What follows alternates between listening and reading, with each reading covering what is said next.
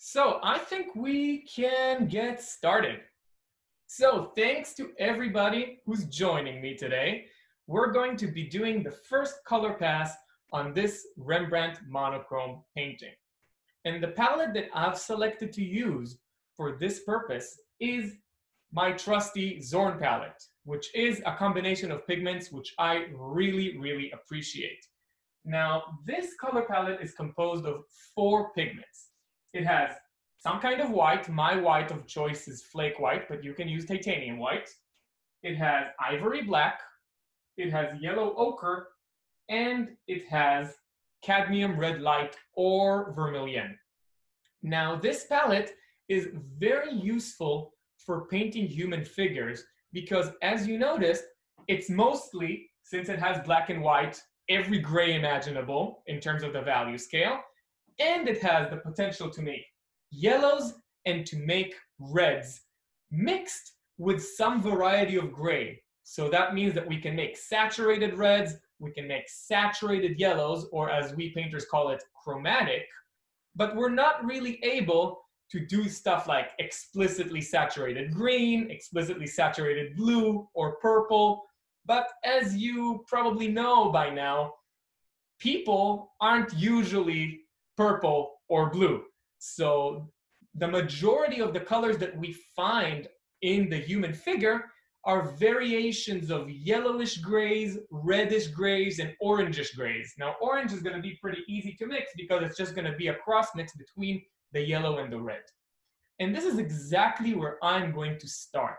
Right now, from this very modest palette, I'm going to take a few minutes to create some cross mixes that are going to be excellent shortcuts for me to use as I'm painting. So the first cross mix that I'm going to find very useful is some kind of orange between the yellow and the red. So my trusty old palette knife, rag in my other hand. There we go. Always have a rag when you're mixing color this way. It helps you keep your mixtures clean, your palette knife clean, and everything in order.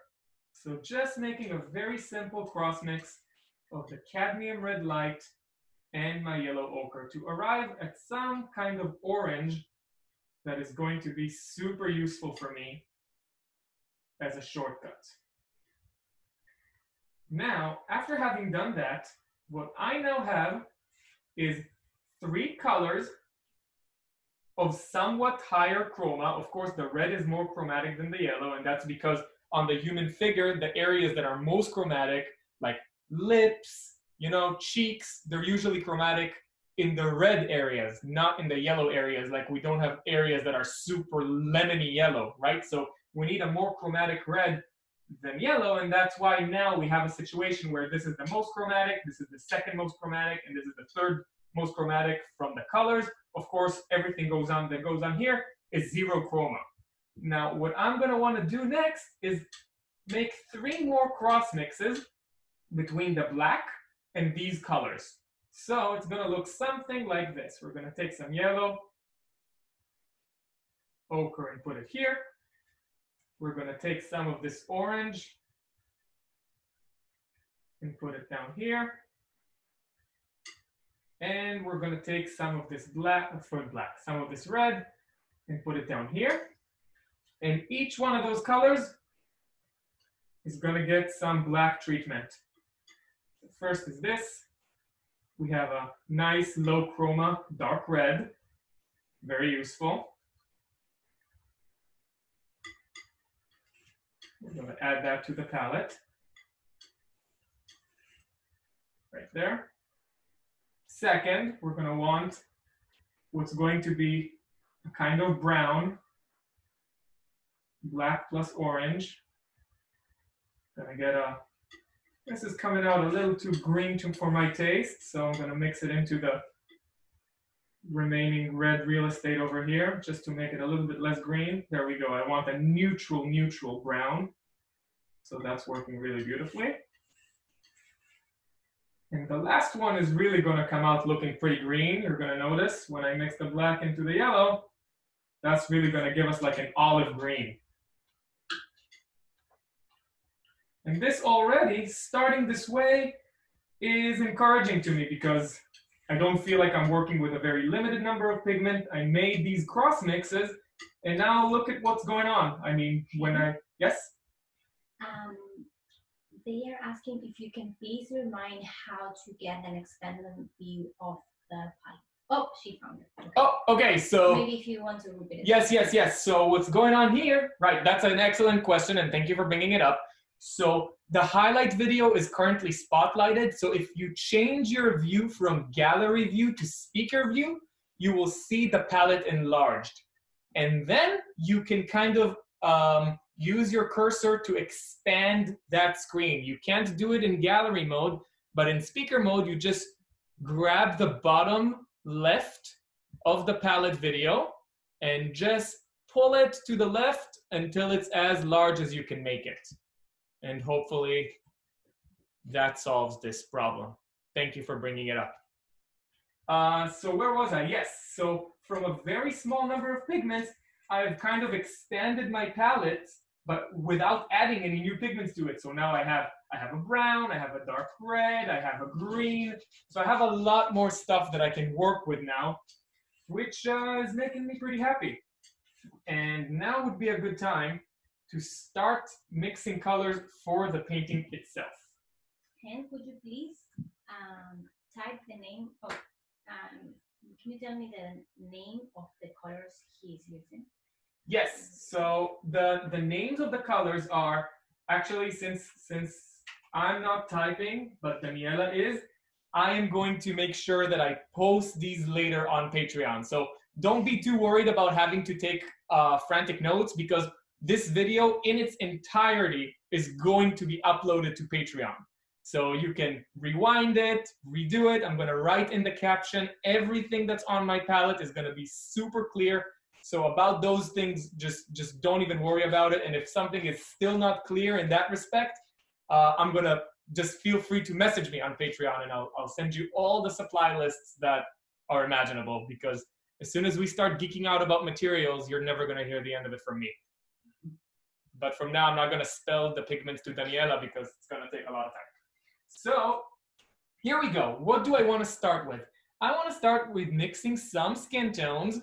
And for that purpose, you know, the orange is going to come pretty useful, and also some kinds of browns. So let's just kind of play around with it and see what colors we get and what colors we still need. I usually start when I'm confronted by something as overwhelming as Rembrandt. I want to start on my palette and just kind of play around and see the kinds of colors I'm getting, feel it out and see, okay, this is going to be useful here, not going to be so useful here.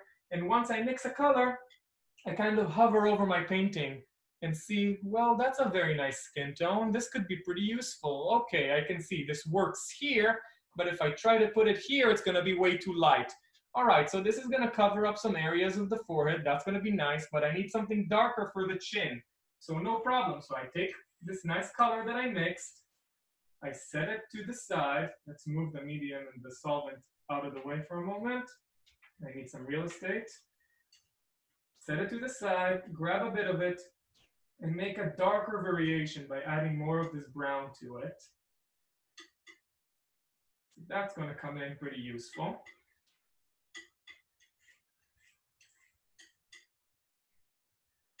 Nice little gray. Now from that, you know, I take this color and I say, okay, yeah, it's a nice dark gray. It's pretty useful in many areas, but I might need a version of it that's a little more saturated.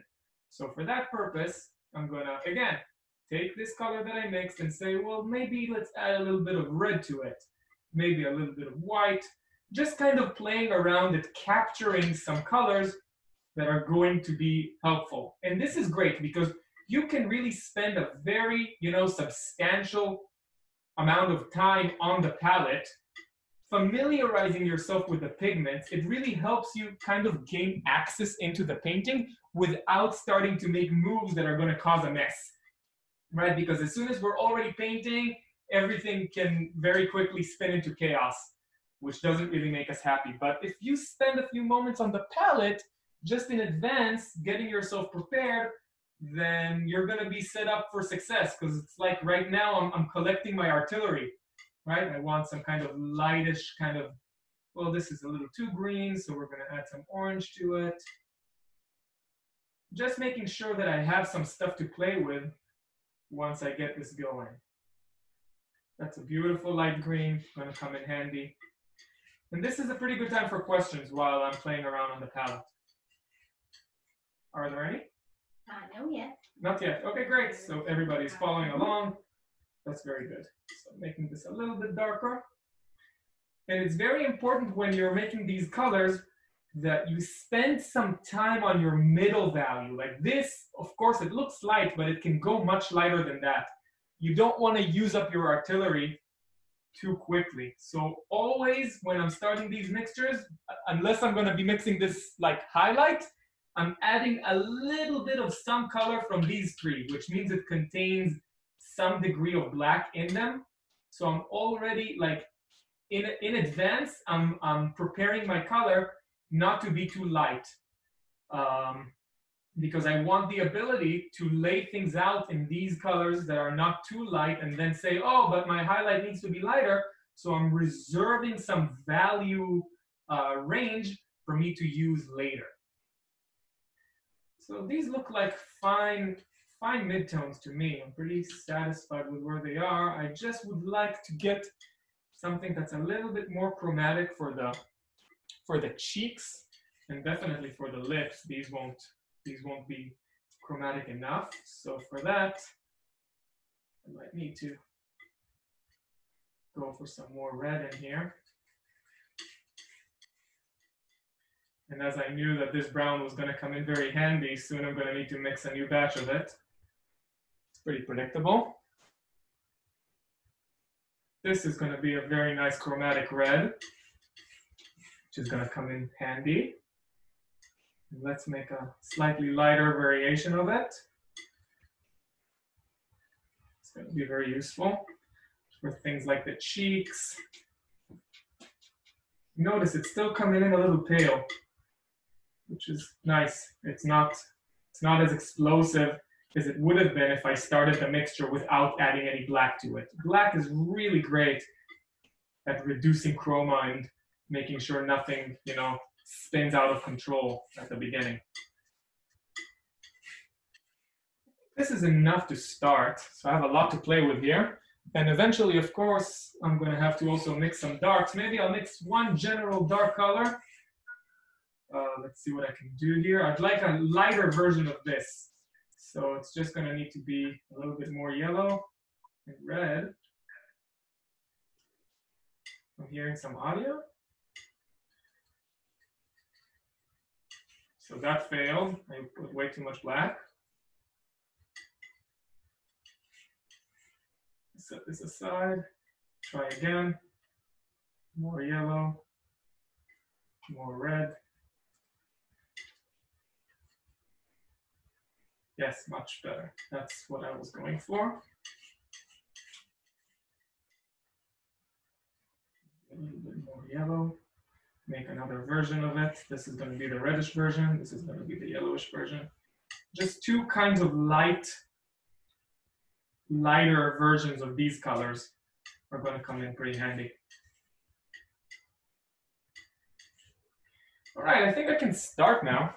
I think I have a bit to work with, and of course I'm going to be mixing along the way, but at least I have some colors. I know that if I use these colors, nothing is going to go too crazy because they already kind of look nice together on the palette. If colors sit on the palette and they look like they're playing nice together, then even if I like splatter this on my painting in an abstract way, it's still going to be pretty harmonious because it's harmonious on the palette. So it's a very good practice to have, to make things on the palette in a way that already works on an abstract level, so that when you put them on the painting, things are looking up.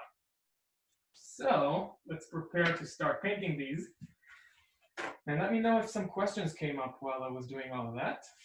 I'll let you know as soon as we're here. Thank you. Right, so I'm gonna just pick a brush from these options over here. This looks like a fine option. And how about I start with that forehead that's calling out to me? It's nice to start with a light area. Can I have a question? Sure. Oh, there's one question here. You don't do color study to try too much colors beforehand? I can, but I did not. But it is a very good idea to do that, because if you're inexperienced with color, that's really going to be a great environment for you to test what you're doing before you're putting a study that you worked on very hard at risk. The reason I'm not doing it is because I'm pretty familiar with this palette and I have pretty high confidence that I'm going to make it work with these colors because I know them very well. But making color studies in advance is certainly a good strategy to follow. So as you're noticing, I'm playing with these colors that I've made in advance, and I'm mixing into them some of these, again, colors that are more like the palette colors. So these are just baselines, and you can always grab from the top and make yourself some extra variations.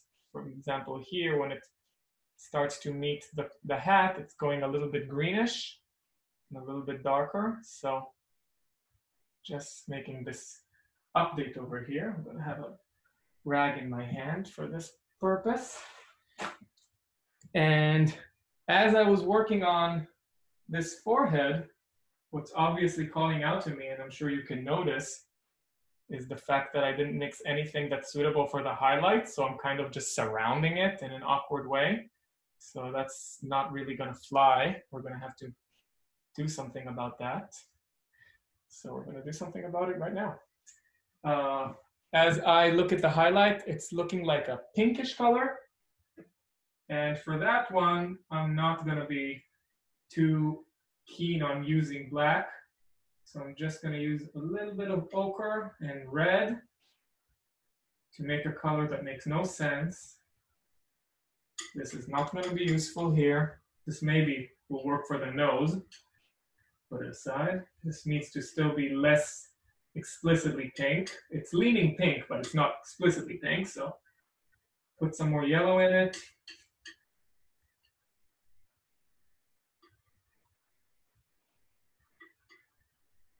That's much more like it. Put some of the pink back. Gorgeous. That is much more appropriate. Let's set that aside. Now we're going to try to use it and see if it looks good. Yep, that looks quite well. Looks like it's working. It's a good color. And around it, we have these moments that do strike me as more pinkish, more chromatic. So we're going to mix another variation of it, just a little bit more red, so that we can drop in value, but raise the chroma as we're coming off this highlight. Take this color, mix a little bit into that more restrained kind of brown that we made, and use that color to come off the highlight. Even this is going to come in pretty useful over here.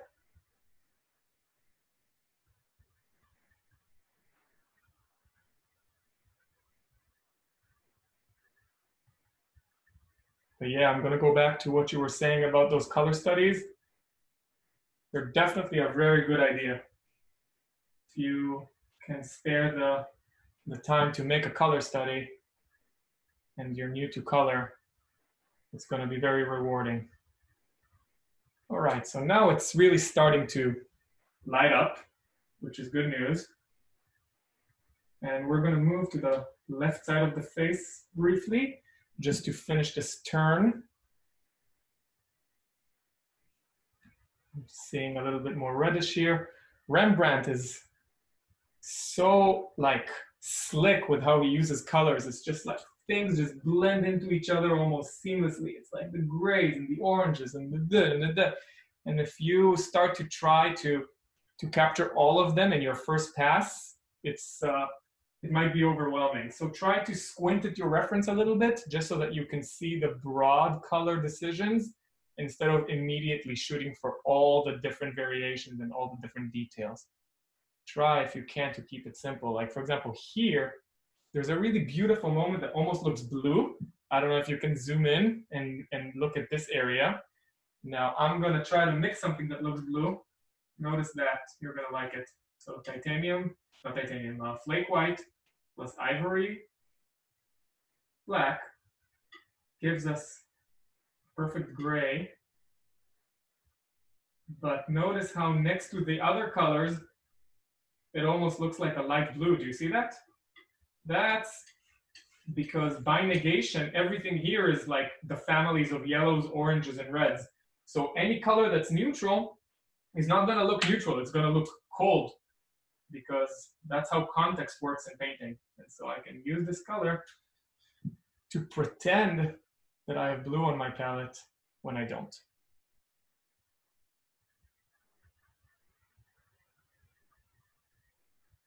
All right. Now, let me grab some of those browns here, bring them over. They're going to be useful.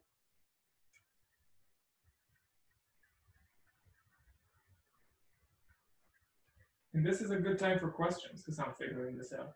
Is everybody following along so perfectly? That's wondrous. Nobody has a million questions. What are you doing there? That's crazy. I've never blah, blah, blah. Nothing? No, yeah. Wow, you guys are great. And have you had the chance to check out that Zorn palette lesson that I did that starts with a color theory expose? To anybody who hasn't watched that, that is going to be really, really useful. So I really recommend taking at least the first like 12 minutes of it or something. They are very, very informative. So I really recommend watching that. You're gonna see. It's gonna be worth your time.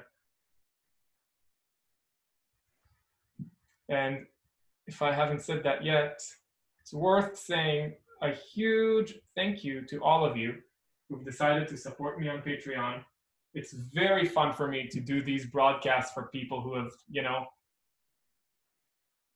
taken the time and taken the money to actually support me in the stuff that I'm trying to do. So I really hope that me doing this is fun for you and that you're enjoying it, and know that I really, really appreciate what you're doing. So thank you so much.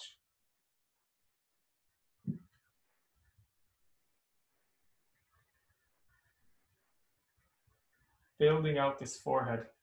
Seeing how this is working? Very, very nice. We didn't need to mix so many colors, How much do I have here? Like 9 colors, 10, I don't know. Not a lot, not many. But it really helps because with these 9 colors, by cross-mixing between them with the brush, I can create so many secondary colors. And it's much better than just coming at this study with nothing pre-mixed, At least now I know that I have stuff to play with. Ilya said that she did a scale of the yellow and the red as a start for a color study after the lesson. Beautiful. And Jonathan said that he didn't watch the first video with the white underpainting. And he asked if do you always do this in portraits, or if the method that Rembrandt implemented. That's a great question. So I don't always do anything. So I keep on changing my process depending on what I want my painting to look like. And Rembrandt definitely used methods that are very similar to this.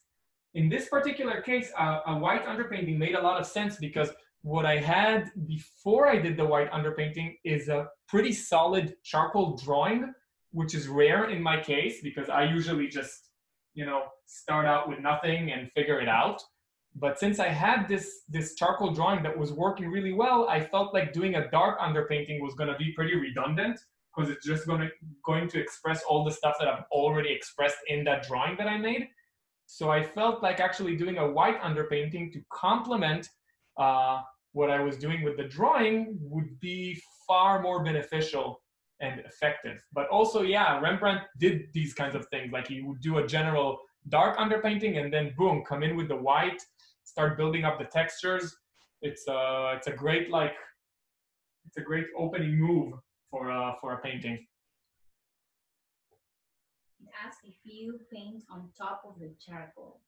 I am, yeah. The charcoal is in the darks, and the paint is in the lights. And I have fixed it on my charcoal so that it doesn't go anywhere.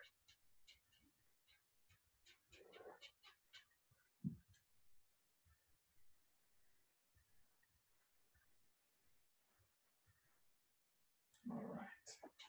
So slowly making this thing work. It's really behaving nicely. It's so fun to have these grays to be able to just desaturate these areas when they become too chromatic. And after this dries, it's gonna be such a delight to glaze over it. You're gonna love that. I'm gonna love that. Everybody's gonna love that. Rembrandt's gonna love that. We're gonna write letters home about how fun it is to glaze something that is working well. It's always nice to if you're working with your underlayers like that and something is coming off a little too gray, making it saturated later is so easy. And I mean, you can even see this right now, right? We started with a completely perfect gray, and in almost no effort, we're really bringing the color to life quite fast. So don't be too impatient with your oil paintings. If it's not perfect in color, but it has some other qualities going for it, just let it dry and have the understanding that you're just going to adjust it later. Once it's dry, you're going to have the opportunity to get back to it and to improve all those things. It's no big deal. Madeleine is asking do you wipe out your brush between colors? Yeah. I'm holding this here, and I'm constantly doing that. So and yes. Do you use any solvent or oil to clean the brush between colors? I use solvents to clean the brush if it has a lot of paint on it and I really need to. I haven't done it so far in my painting, I think, in this painting so far, because I'm not picking up huge amounts of paint. Using oil for this purpose would be a pretty terrible mistake. So don't use oil for cleaning. That's not what oil is made for. I don't even use oil as a medium. I mean, the medium you see here on my palette is not an oily medium. It's a Galkyd and a resin medium called Galkyd. The reason I don't like using oil is because it dries so slow and just exhausts me, as I need to wait for things to stop being sticky. So I've stopped using oil years ago, and I much prefer using resin instead. Kate is asking if the fixidant makes the charcoal not change the colors you put on top of it.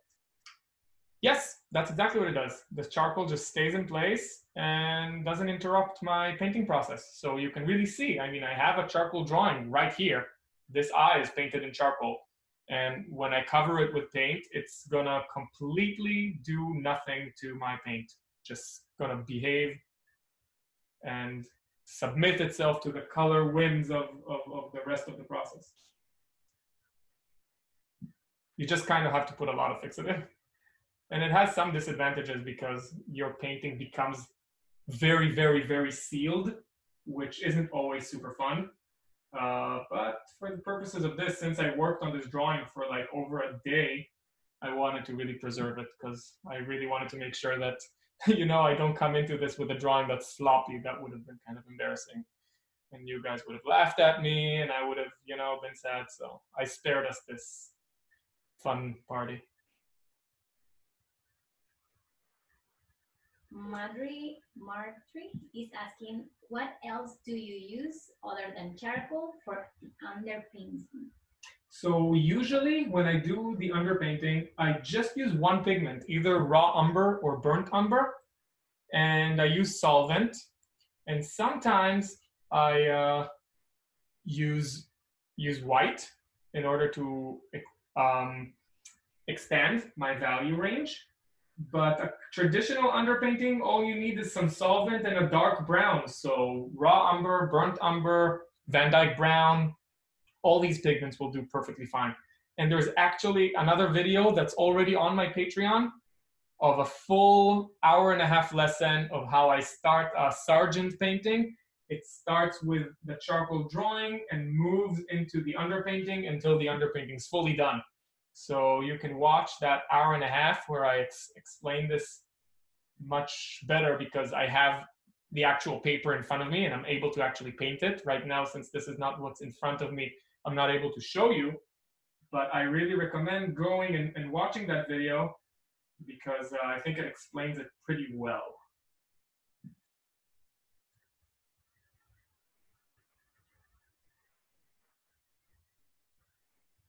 So coming into the nose, you know, I'm getting some of those colors which I've anticipated I would need with a little bit more chroma. So of course the nose is where things start to get a little bit red in a beautifully graceful way. And the reason that I'm working on the lights more than when haven't started working on the shadows yet is because the shadows are where I have my charcoal drawing and it's covered with burnt umber. And surprisingly enough, this is very surprising, in my estimation, those areas actually look closer in color with just a burnt umber wash over a charcoal drawing, still look closer in color to the original than these grays look, you know? So for now, if I'm asking, okay, which area of the painting worked the least well, these areas that are just the charcoal drawing with a burnt umber wash is actually pretty satisfactory. So I feel the need to get rid of the gray before I get rid of this brown.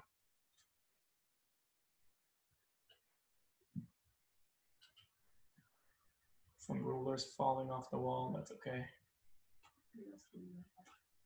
Some rulers hitting the moderator's head, that's less okay. And thank you, Daniela, for helping us with this. I'm sorry for the misspelling. No, it's perfect.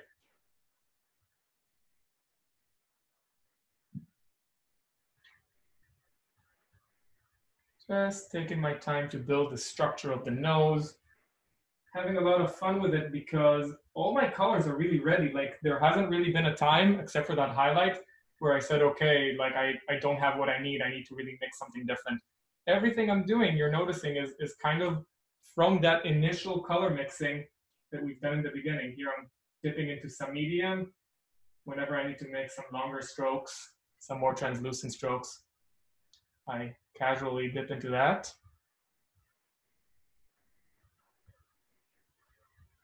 There we go. Get that classically reddish nose that Rembrandt is so famous for. And then when it goes up towards the ridge of the nose, it goes more gray, more yellow. That's because, as you know, the bottom of the nose is cartilage. The top of the nose is bone. And bone usually leans gray or yellow, while areas that have more blood, like cartilage or like muscle or fat, these areas lean more red.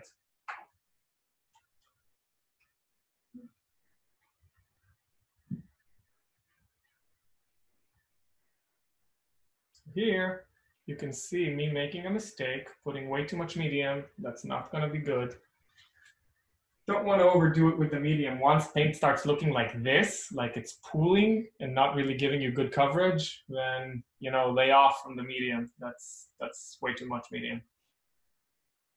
You just want the medium to extend your strokes to a point where they're the right length. I'm going to turn off this messaging thing. What's going on here? 1 second. Pardon the interruption. There we go. Close. And I'm thinking about all these little things, you know, there's a lot of details going on there. I'm just trying to think, what do I need from them in order to start rendering three-dimensional form? You know, this thing is kind of folding, and this thing is folding, and then here we have a bone. That's the kind of stuff that I'm interested in. Everything that's more superficial, I try to ignore if I can.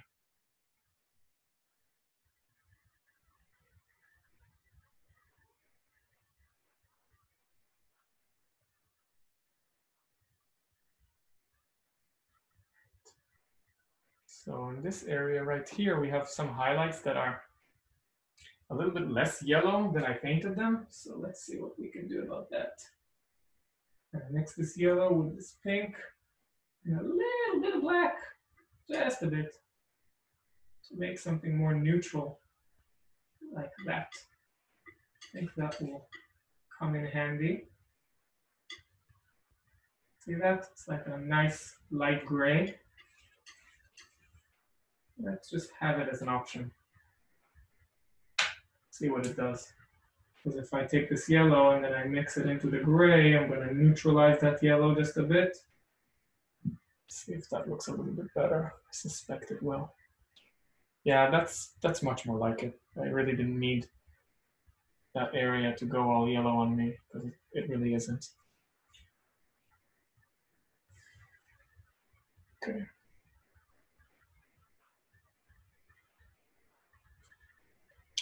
Very nice. Now let's get at this redness of the cheek over here.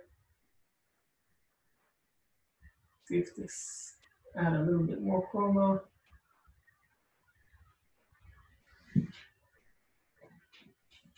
That's fun. That's a fun color. And then on top here, let's use this pink over here too. It's going to be useful. And here, this highlight goes a little green. Do you see that? How beautiful is this green over here? We're going to deal with it soon. But first, let's close up this hole. We have a purplish highlight over here, which is quite beautiful. For that, we're going to mix that pink with the gray.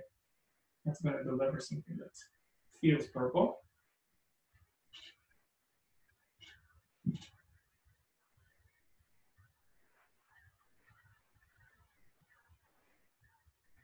And then here we have something orangey, followed by something yellowy.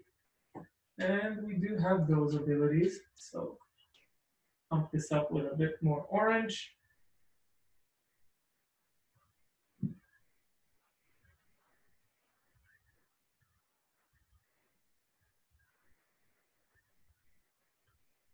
Finish up the top with some yellow. Something more yellowy.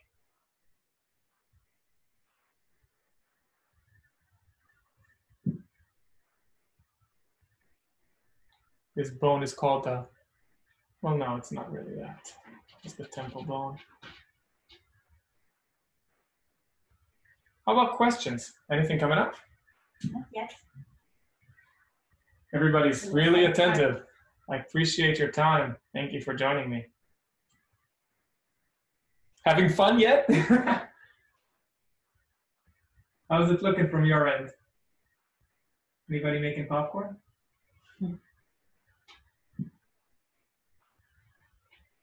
Here we have a shadow that's kind of more chromatic, you see? So I'm putting some red in here. Really fun.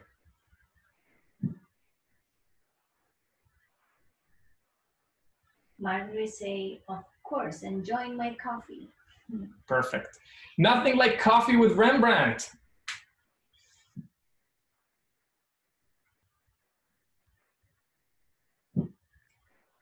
Madeline asked if there's a, is there a way to zoom in closer on the face area of the painting? But there's no way. There really isn't, unfortunately, because if I put this phone any closer, I'm going to have no room to put my hand. So you can definitely see it closer, but I'm not going to be able to paint. So we have to work with the technology as it exists. But it's a good suggestion. At the end of the lesson, I'm going to zoom in to show everybody what I've done. Just remind me to do that. Because that, as soon as I'm not painting, that is a great idea. Ellen is saying that she's having fun watching and listening. Thank you very much for joining. I'm having fun too.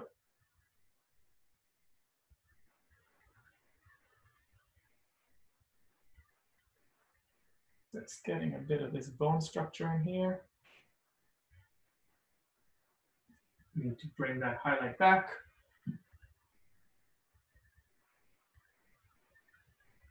There we go. And you're noticing that pretty strategically, I'm putting off the structures that are complicated, like the eye and stuff like that. That's gonna really, lead me down trouble lane, because I'm gonna have a painting that's really staring back at me. And I'm sure you all know that as soon as you start working on something like the eye, you are working on something like the eye for the duration of the session, and you never stop. So I put these things off as much as humanly possible, really, because I want to make sure that this thing works as a face before I start putting stuff onto that face. I want the bigger structures to be in place. Now look how beautiful this green, yellowish green, and then this real perfect like neutral gray. I just love that. Let's see what we can do. This looks like a nice yellowish gray. How's that gonna play? Needs to be lighter.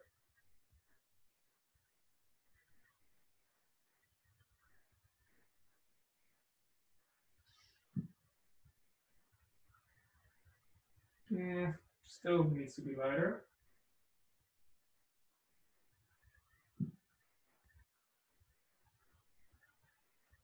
There we go. That is great. Still using, by the way, the same brush. This is something that's very nice about the Zorn palette, since all these pigments, there's just 4 pigments in here. No matter how much I try to make muddiness on my brush, I'm just not gonna really succeed, because it's all a combination of the same 4 pigments, just repeating itself in different quantities. Very fun. Now let's go for this neutral gray. Beautiful neutral gray.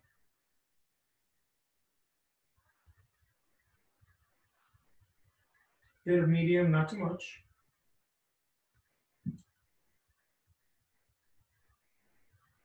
Can go more gray than that. Add some of this pseudo blue. Yeah, that works nicely. Let me see what's going on here with the drawing. So it's going down here, and then here, and then it kind of stops. It has a greeniness tendency on the bottom.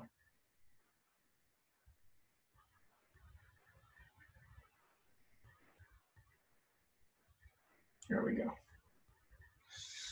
Now let's go back to the red. So as you notice, every spot is kind of hurting the spot that was placed before it, because I don't want to paint timidly and keep on worrying about preserving the spots as they were initially painted. I go over the line and then I bring the next one again over the previous one, because that's how these spots look like they're action-packed. They're pushing each other around. Nothing is just kind of falling asleep on us.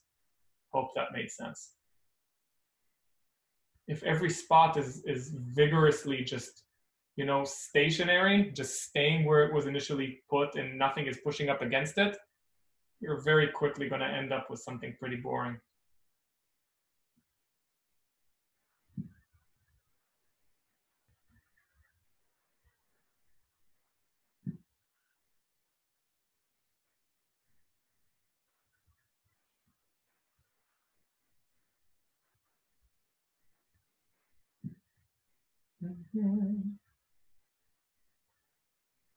Building out these structures, it's a lot of fun. It's like once you have a good underpainting, it just is such a fun experience to start painting on it with color, because everything's already built. You just got to come in here and do your thing, basically. Grabbing some of that darker brown. For the bottom of the face, we're starting to see some more distinct shadows. This is a little too dark, but granted, I'm gonna mix it into other colors. So it's okay if it's a little too dark just for a second, as long as I'm aware of it.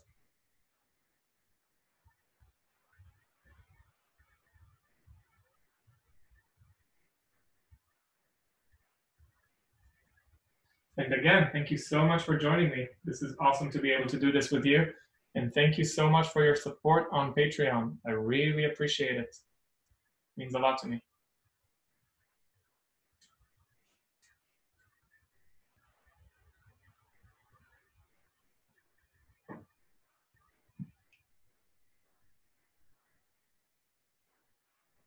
And if any questions come up, it's a great time. Of course. And thanks to Daniela, who's helping me with this, because I couldn't be reading your questions while I'm painting, so thank you. Yeah.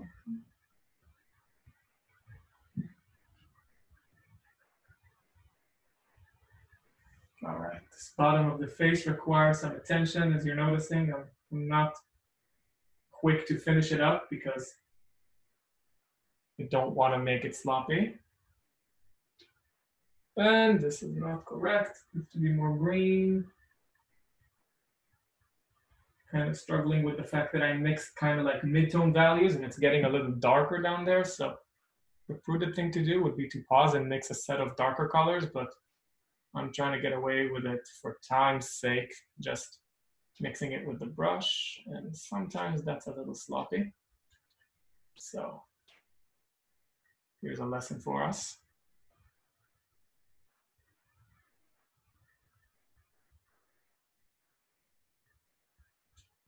That kind of works.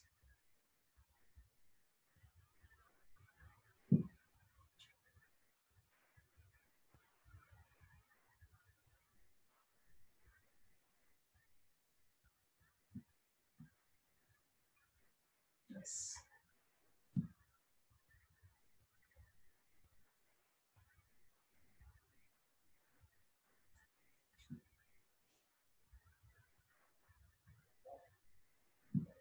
Just get that.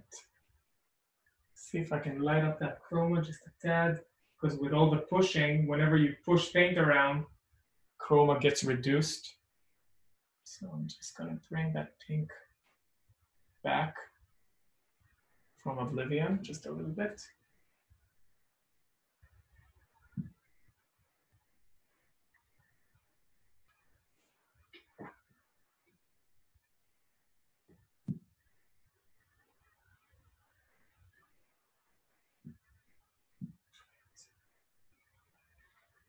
Man, Rembrandt didn't make it easy, huh?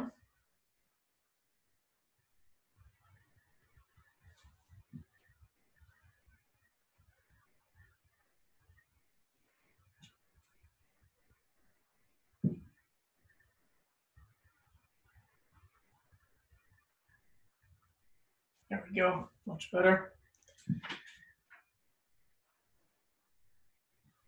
This green on this back. It's beautiful green over here. Don't want to give it up. All right. Now, what's going on over here? Let me zoom in on my reference one moment. Okay. So yes, again, it's leaning yellow, but it's lighter than this. So I'm going to cross mix this.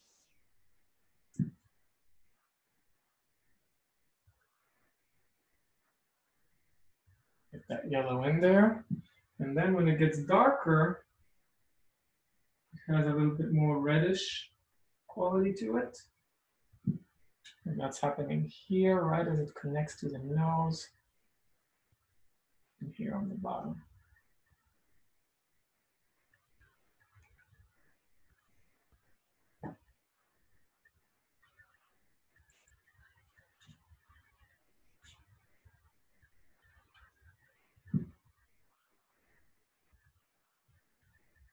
Nice. Now, what's calling out to me now are these areas that are looking, because they're still gray from the underpainting, they almost appear blue. You can't really have that happen. So now I'm cleaning my brush with solvent because I'm going to be using a significantly different color. I'm just going to give them a light wash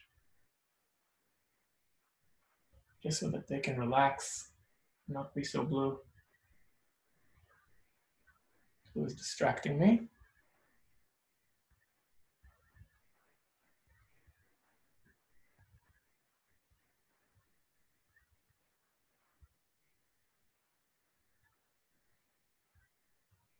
Not going to deal with them yet, just going to mask them with some brown, because this blue is pretty violent color-wise. Now it's easier to see. And you'll see in a few minutes, It's going to relax because right now it's looking a little wet because it has solvent in it, but once it settles into place, it's going to be easier to see because these blues were, you know, once you have some noise like that in your field of vision, things can get confusing. Let's try to get to that bottom area of the face. So the trick over here is that it's not as light as we think. Definitely not as light as we think.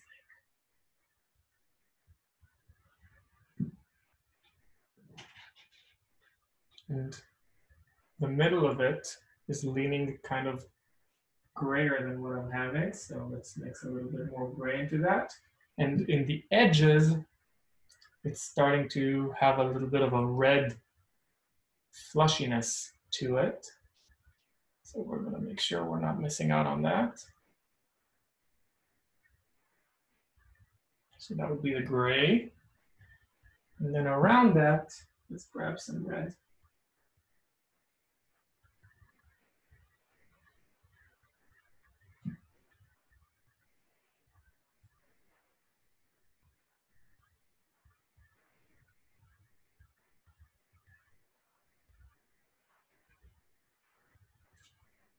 Okay.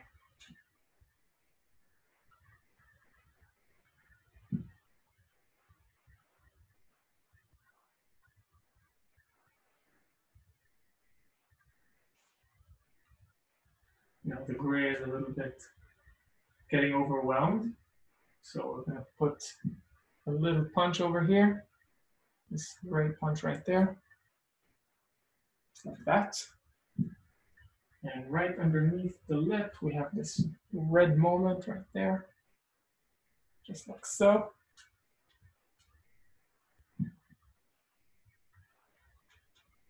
That's really starting to look a lot closer to what we're going for. Wash my brush again, because I want to do another kind of wash. You wash for the wash. Grab this dark red and give a little bit of a wash on the lips. Before I get into them, I just want to put some foundation on there. Very, very lightly. Barely any color. That was actually too much. I'm going to wipe some off. This surface is very non-absorbent, so everything I put on just immediately stays on. And above the lips, we have a moment that's more chromatic than anything I mixed, really, so I'm going to try to hit that too by mixing it with a brush. This would be good.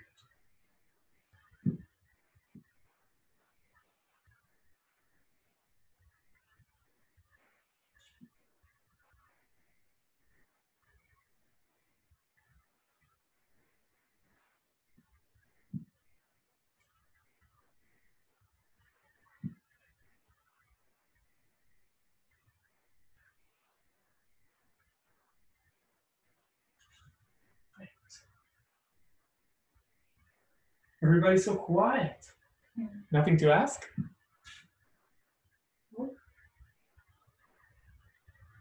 People asleep? Is this boring? I think this audience is just watching. All right. As long as everybody's following along, that's great. I'm having fun. You are? Thank you. Just hope nobody's getting bored at home. It's exciting to roll with Rembrandt. Exciting and scary to roll with Rembrandt, but worth it. We learned so much in the process.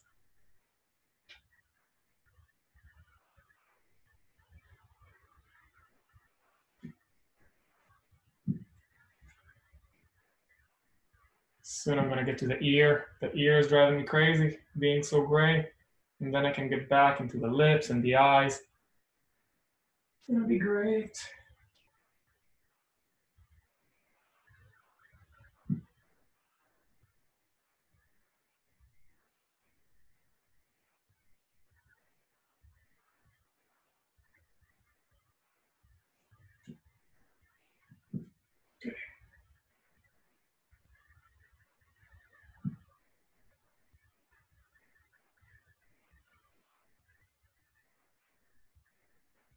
Okay. Now before I get to the ear, just gonna soften up some of these edges over here to make sure that I give them a moment to sink in so that I can come back to them later. Ellen said that she's not bored at all, and that your explanations are so good that that's why they're not questions. I really agree. Oh, wow.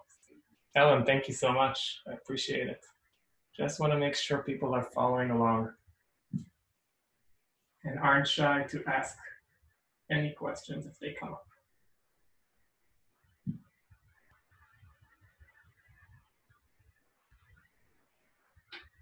Good.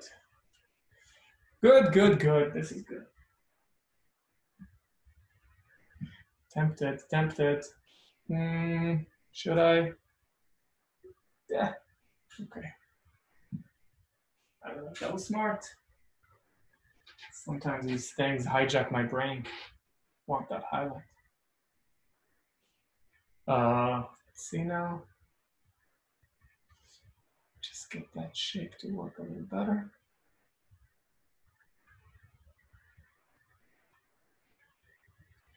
Good. Now let's turn to the ear, which is driving me crazy. But it's so gray when it actually needs to be totally chromatic. He said and kept on working on the cheek. Let's see what's going on here. Rembrandt, how do you paint ears? Let's investigate. So a lot of red, pretty chromatic. What's going on there? Some yellow. And let's put it down pretty translucently. See if we can let the monochrome do some of the work for us.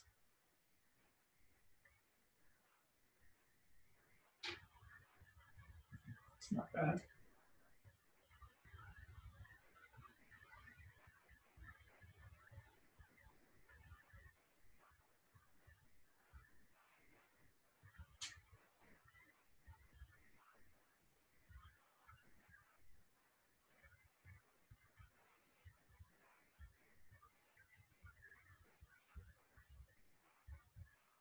Cool.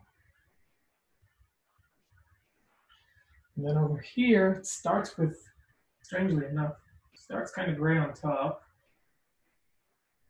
then goes pink. This Rembrandt's a sneaky painter.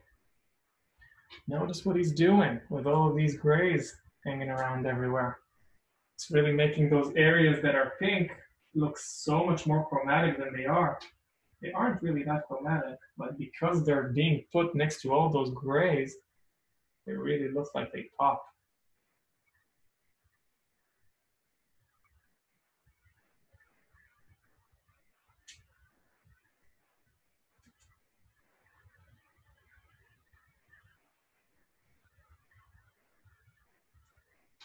Let's see. So here we have some brown, kind of just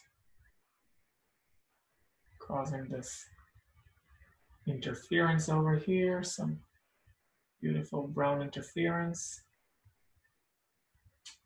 That. And this little moment over here is chromatically pink as well. Boom.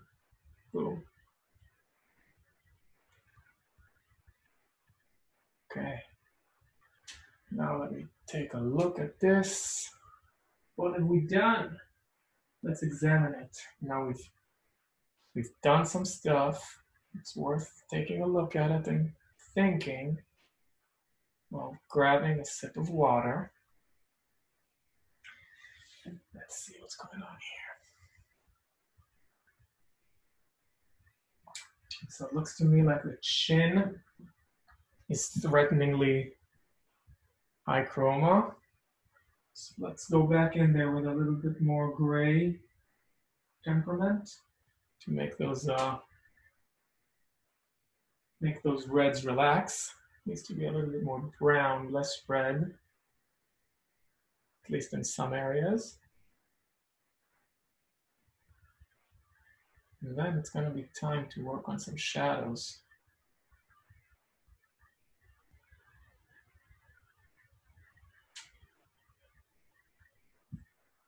then right here, man, under the nose, so chromatic. We haven't gotten there yet.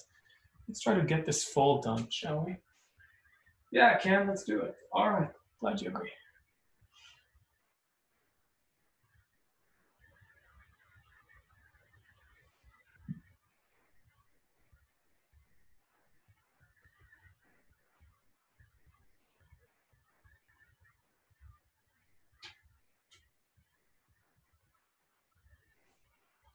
Quite red, these areas. Beautifully red. Rembrandt, you sneaky, sneaky painter. There's so much red over here at the bottom of the nose. Gee. Gonna go high chroma there for sure. Are you seeing this on your reference? Crazy red.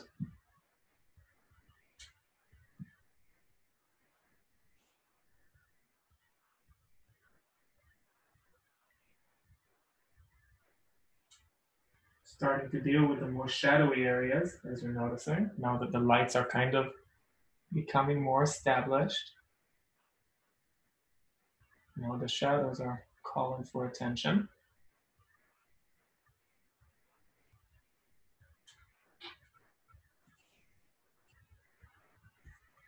This is still a little red. Make it gray.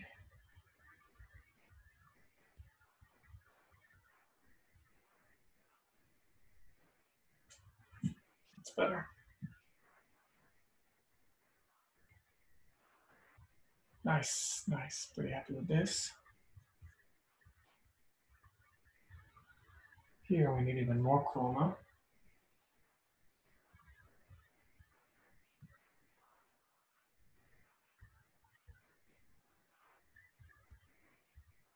Okay, let me think about the best way forward.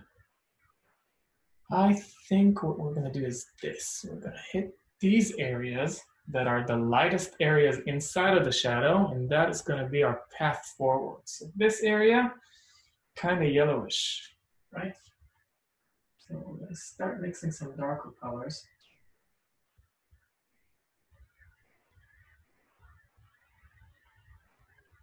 Hope you're noticing what's going on the palette. There's a new color is created. Ah, that is perfect. Sometimes you mix and it doesn't work. Sometimes it's perfect. That's exactly what's going on there. And then next to it, there's a variation of this exact color with a reddish tint. That's not perfect. It's to be a little bit lighter.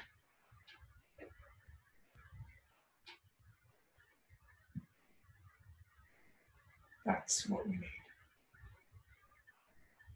These areas of the shadow, their chroma is higher, so we want to make sure that we hit that. Even here, there's like red moments right there. Really interesting. Now let's see what happens here. This eye, hello. Where have you been all my life? Let's see what we're gonna do. So all the shadow areas here, if you zoom in on your reference, you're gonna see a lot of red. Really a lot of red in there.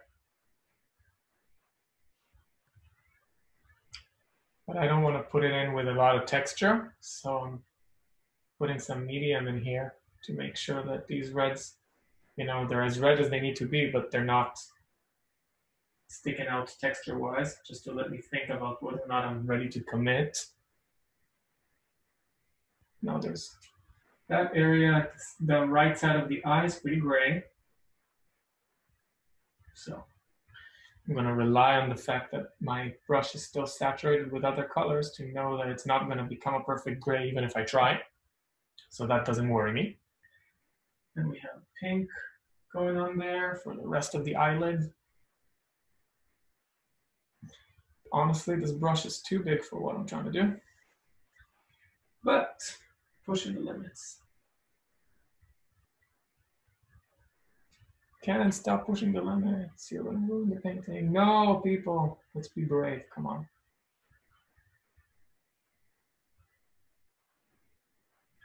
Right, and then we have here at the edge of the eye, it goes more neutral, more gray, even a little bit greenish.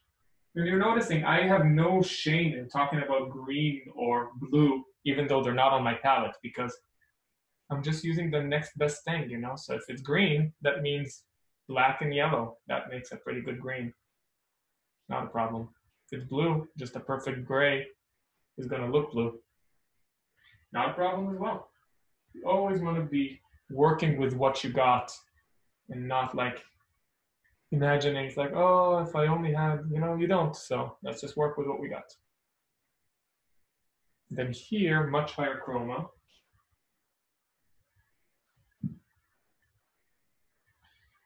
Got this thing going on like that. Kind of coming inwards. And then above them, kind of goes yellow, right? Right. Right.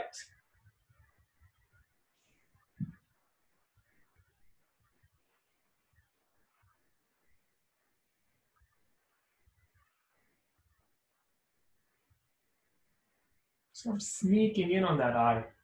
I'm not immediately just going like pupil, boom. I'm like trying to see if I can sort out what's going on around it so that when I arrive to work on the eye, I'm like, everything's ready, you know?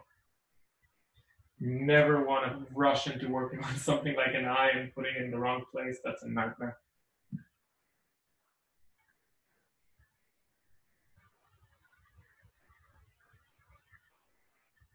Putting this in quite delicately, making them more chromatic as they need to be.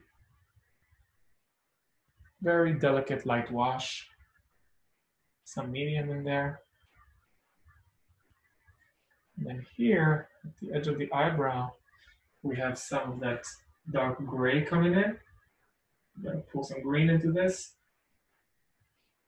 because I don't see that green on my reference, but I know this painting pretty well in person, and I remember what's there.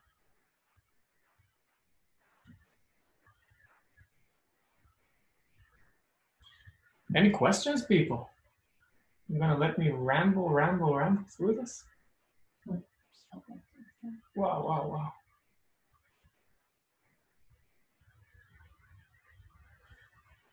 Well, no questions, then I'm gonna ramble. Just working with trying to also imitate the way Rembrandt applied paint. I'm looking at the directions of his strokes because that's an important part of creating his effects. So that's definitely on my mind as I'm making these moves.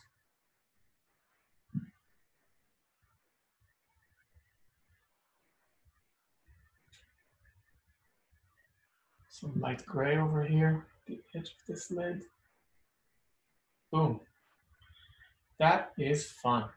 Now let's see what happens on the bottom of the eye. We have some gray coming into the red. Pulling it.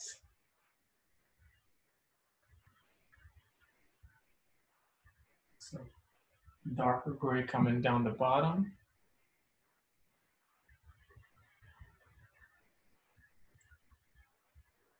What's going on at the corner of the eye?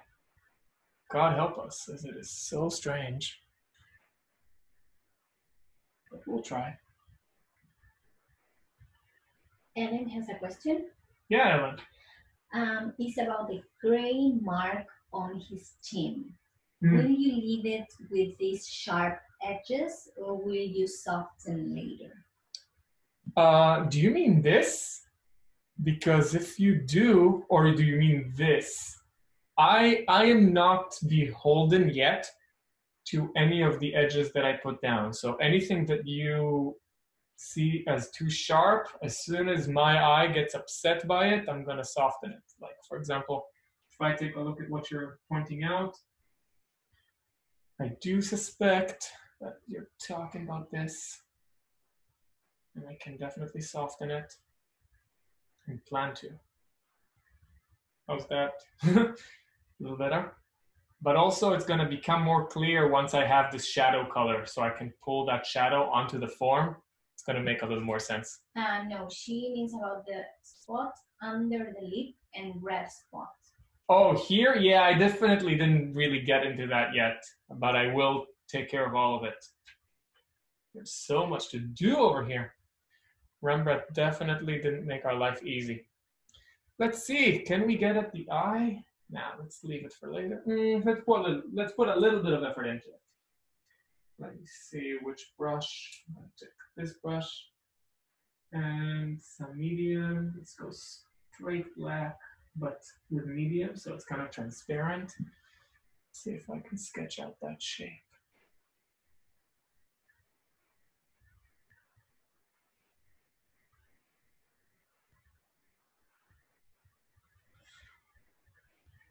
Man, am I happy that the phone's not closer to the painting, because now that it's in front of my face, I'm feeling the hardship.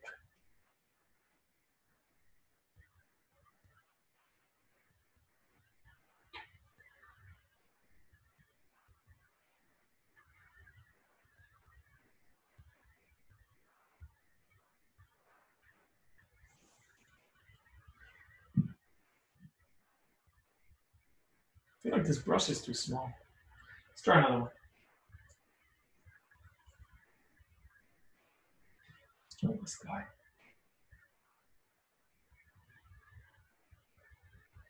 Much better.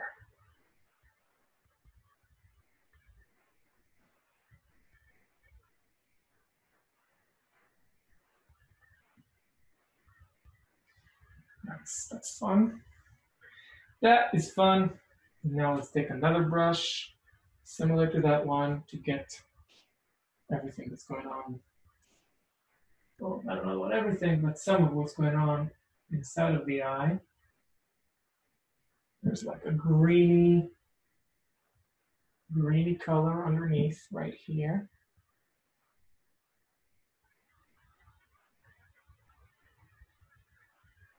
Which didn't really make any difference when I put it, so I'm gonna have to do a better job.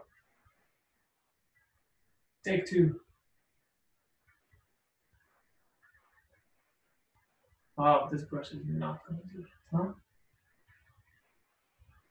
Let's see.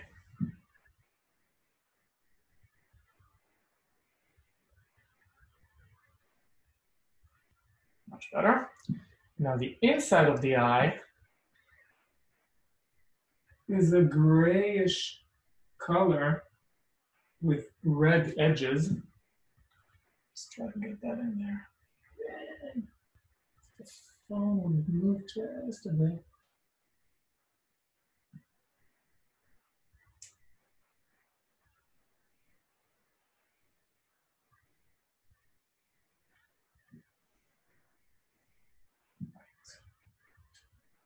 I think I could use my previous brush for this. There we go. And on the edge of the eye, we have something that's closer to a neutral gray.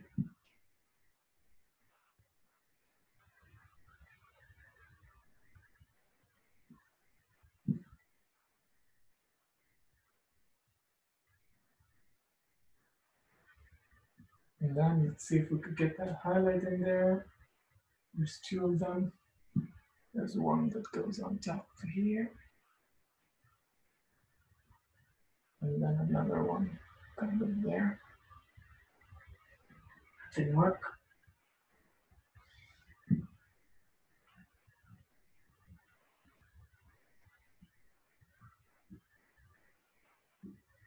All right. For now, that will be sufficient. Of course, once it's dry, I could do more.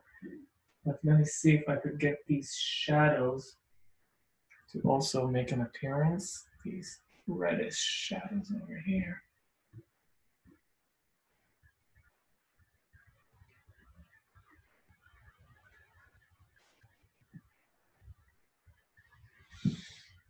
Whew!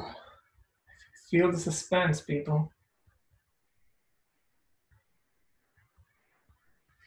There's another question. Yep. Is that tape on your brush and why?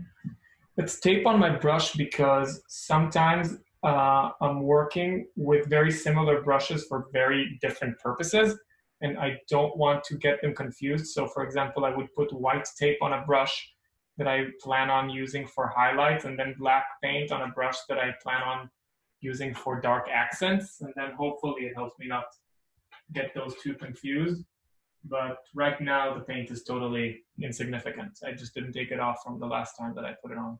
Sometimes I also put yellow tape to differentiate the brushes that my students bring from my brushes. When they have similar brands, then everything that's marked yellow is mine. If they're using it, and then they don't take it from me. That's a wonderfully non-inspiring answer, very technical and silly, but that's how it is.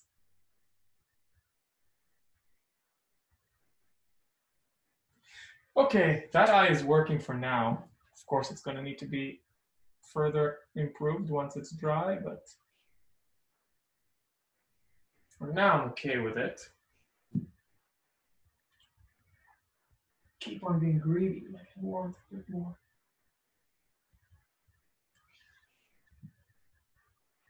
Woo, too light, too light, too light, emergency.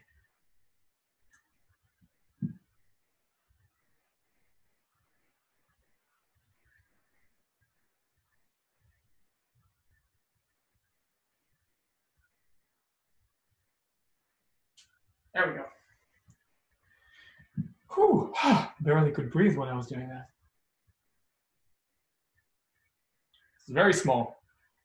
In my defense, Rembrandt painted it much bigger, so he didn't have to work super tiny on these details. All right, let's see what I can do about these shadows. If I could get some washes to improve our mood, shall we? Before I do that, let me just try.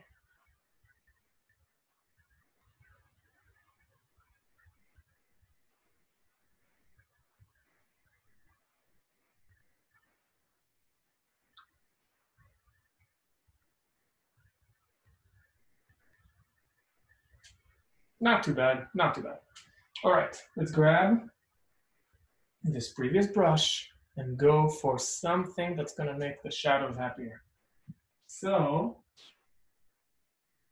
let's grab this brown here. It's a pretty good starting point.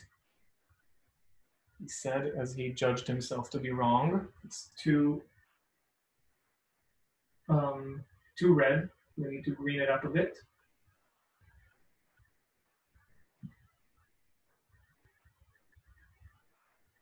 Much better. And the shadows, I'm trying to keep them simple. So I'm starting with an overall wash on everything. Later, I'm going to come in and make things a little more specific. But for now, let me just cover up all this charcoal, get some quiet in here.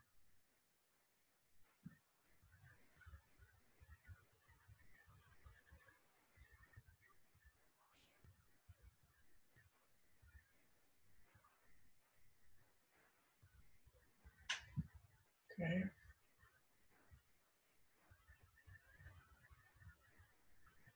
No, next to the nose, this color is not going to work. It needs to be a little more red. That's okay. I'm using this color only when I think it would serve me, but in some areas I'm hesitating when it's too different from what's actually going on there.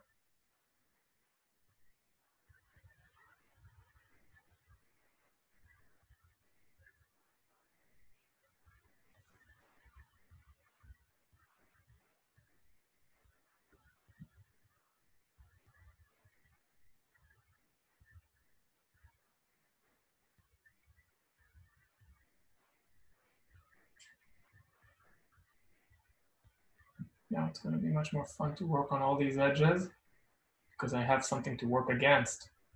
Before, I had nothing in the shadow. Now I can soften this up, play around, get the blend, be a happy camper.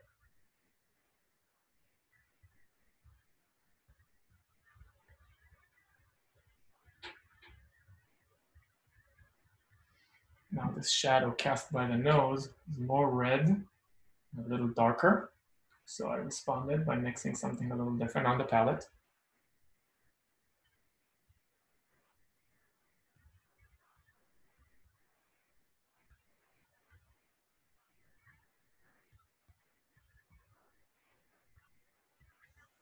And then over here, it stops being that color. It goes lighter again.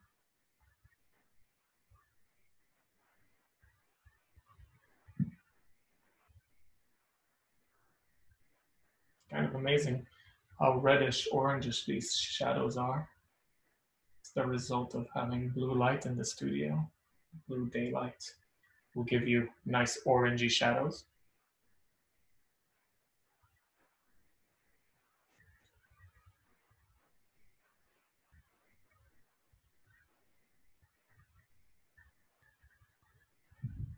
That's because the color of the light source produces the complementary color in the shadow. So if my light source is the blue light coming from the sky, then the complementary color of blue is orange.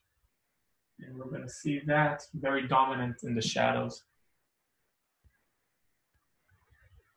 Super cool, right?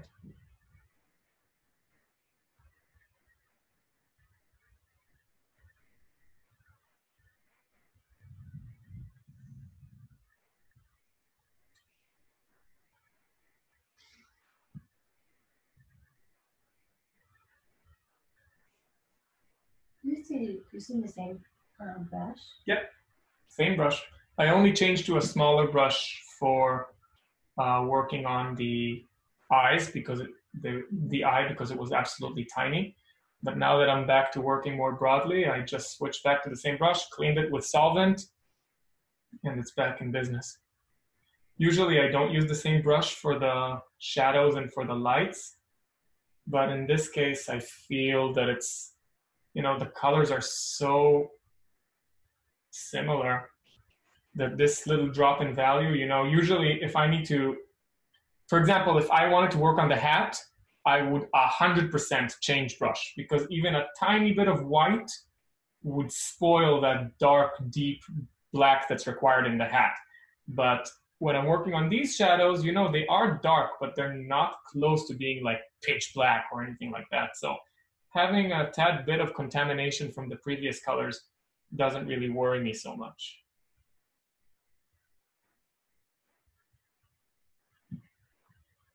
And whenever it does, I just do what I'm doing now. Just dip into solvent, wipe on my rag.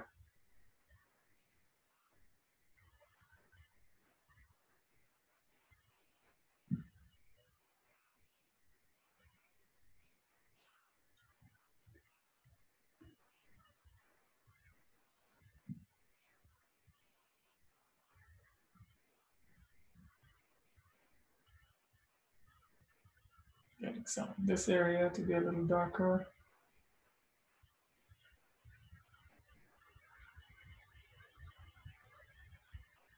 Here I'm purposefully going to let it mix with the lights. Definitely don't want to get my mustache to be a sharp edge. That would be quite the mistake. And thanks again for joining me as I'm doing this. It's very fun to be able to paint this with you. I appreciate your support on Patreon, and I hope you like the videos.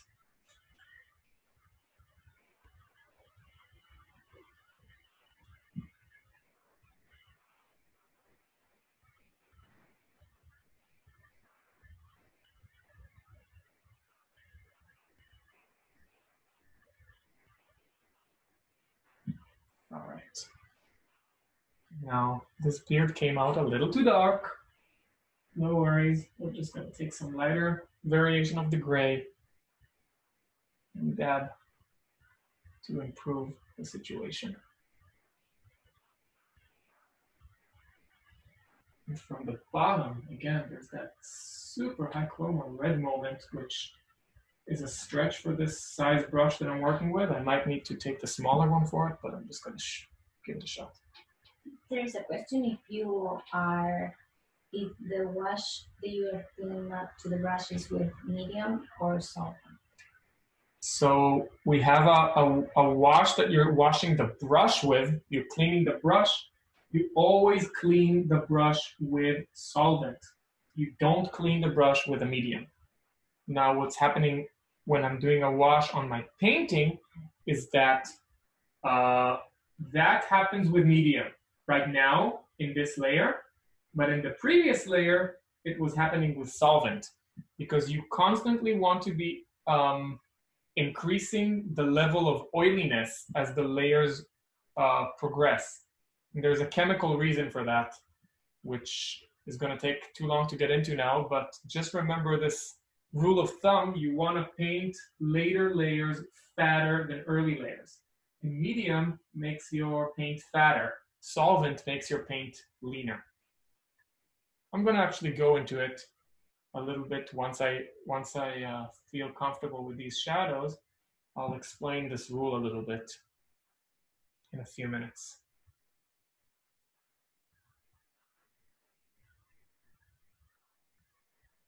Okay. This area remains. It's pretty yellowy.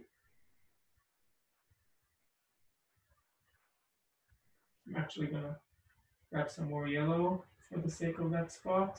Maybe a little bit of white too. It's kind of lighter than the rest. What's going on there in the chat?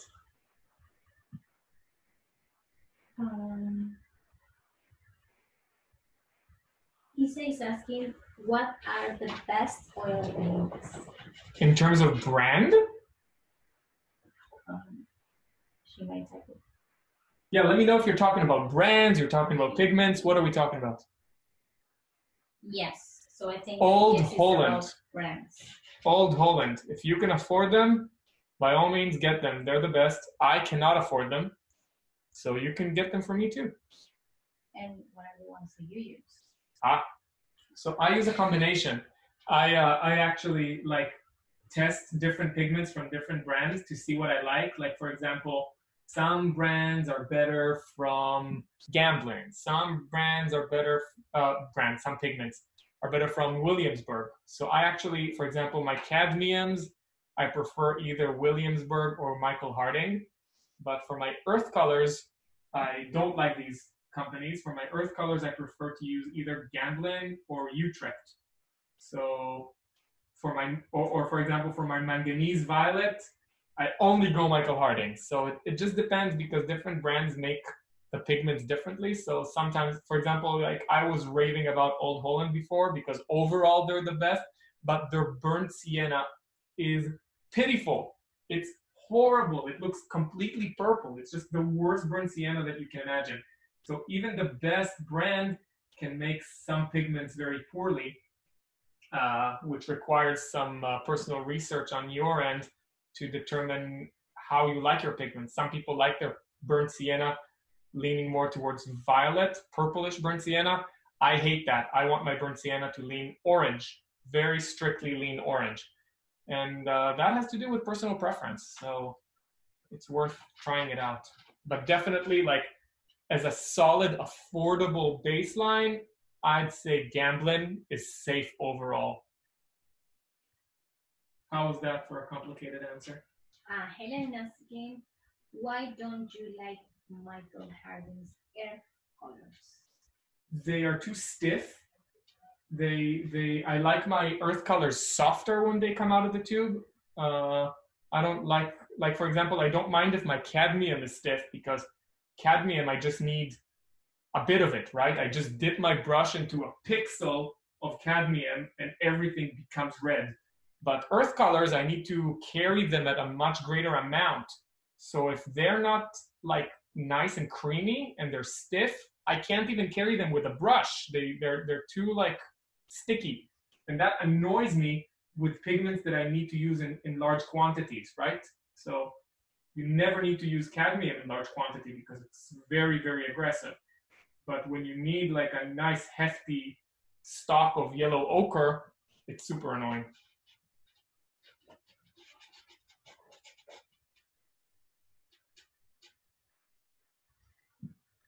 That answer the question?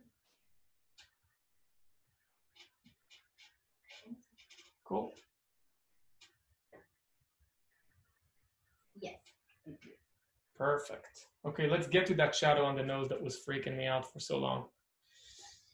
What's going on here, Rembrandt? What are you doing to me? Dark red.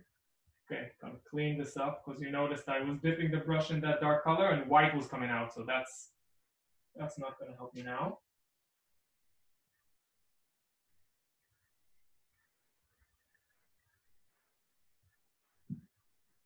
See what we can do here.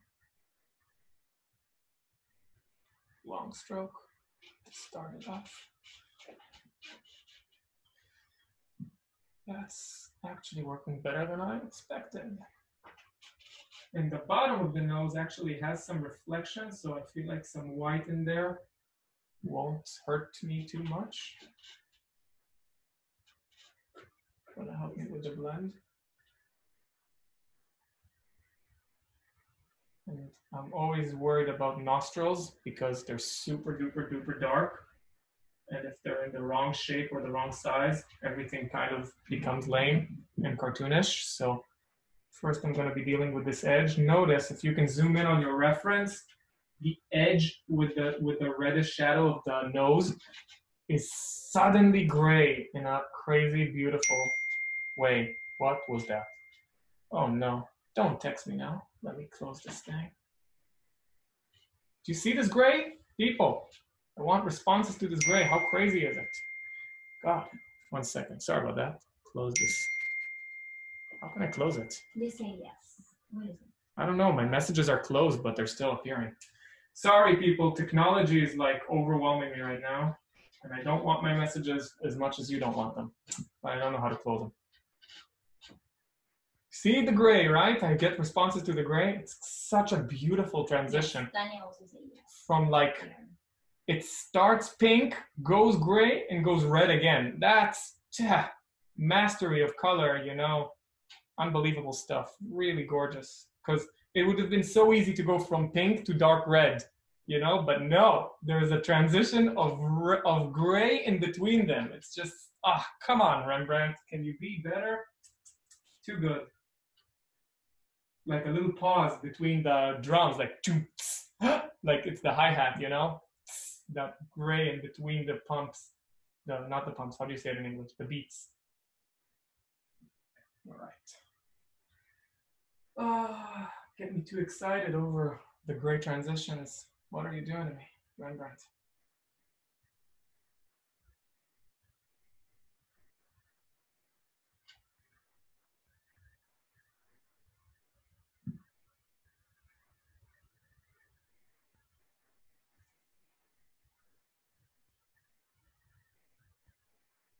Boom. Now, are we ready for me attempting the nostril? Oh boy. We say it's like he's painting the inside edges of the nose outside. The inside edges of the nose outside. I can't say I understand what you mean. Inside edges of the nose outside. That sounds like I should understand it, but maybe you want to explain?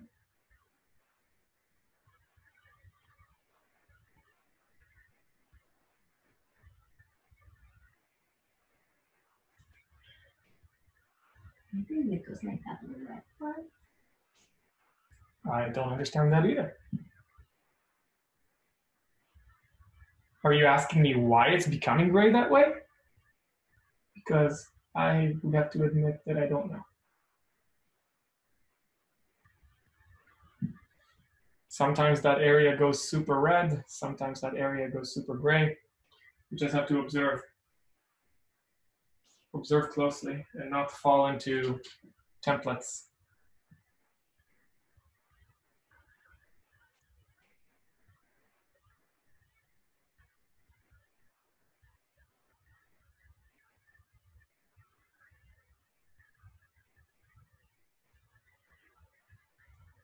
So that was so fun to paint that bottom of the nose. It kind of got a little too large, so I'm going to push back against it.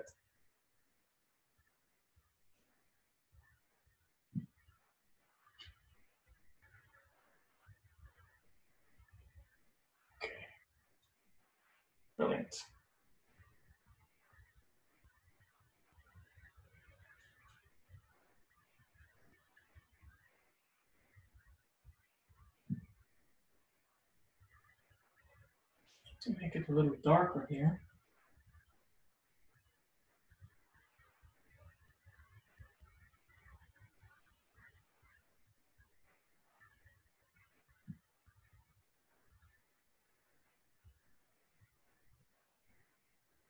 Yes, sorry, my English is bad. Don't worry, my English is bad too. No.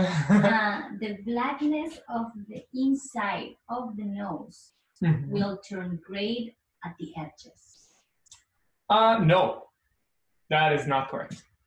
The black of the inside of the nose will turn red at the edges. That I know for a fact.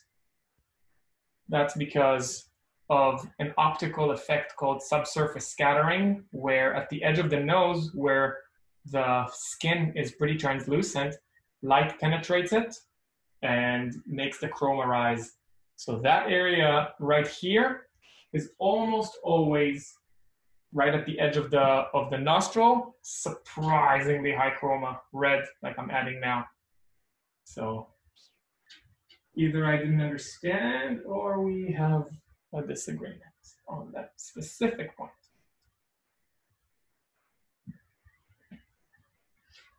Ellen asked do you ever paint flowers? I painted flowers at least once, and that was fun, but it's not totally my thing. I guess if somebody ordered a flower painting from me, I'd be happy to do it, but it's challenging on two levels. It's challenging because it's so difficult to be creative when something that's in front of you is so beautiful already. You know, it's for example, when you're painting a portrait of an old man, making it beautiful is nothing to take for granted. You have to be very creative about it. But when you're confronted with something that's basically raw beauty, like flowers, it's kind of, you know, it's not the best thing for my creativity. It's kind of like painting a sunset. Hard to get away with it, not make it kitschy. But I'm open to trying. Also, the second thing that's difficult about them is that they move so quick. You know, if you don't get that sketch done in a few hours, they start to die on you. Do you paint a lot of flowers? Is that why? Whomever asked. Ellen. Ellen, is flowers your thing? Where's Patrick? Is Patrick around? Is Patrick with us? Patrick, I'm sorry that I didn't leave the background. I remember. Oh, Patrick's not here. Where's Patrick? Where's Patrick? Patrick, I hope you're watching the rerun. We miss you.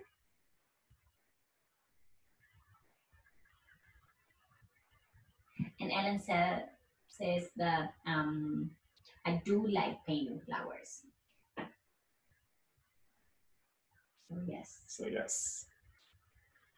Well, the one flower painting I did paint is on my dad's wall. He loves it. So flowers do tend to make people happy, and that's definitely a plus.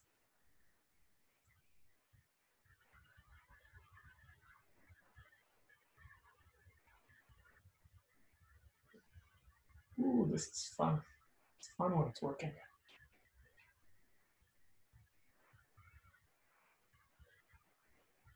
Get that neck done.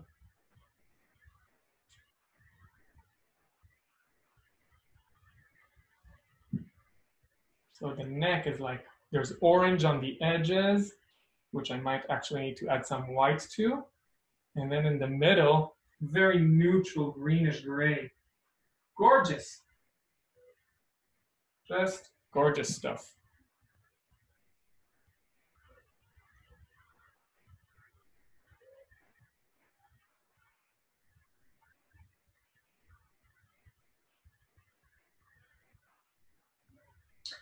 Kisa asks, do you like Winsor and Newton oil paints?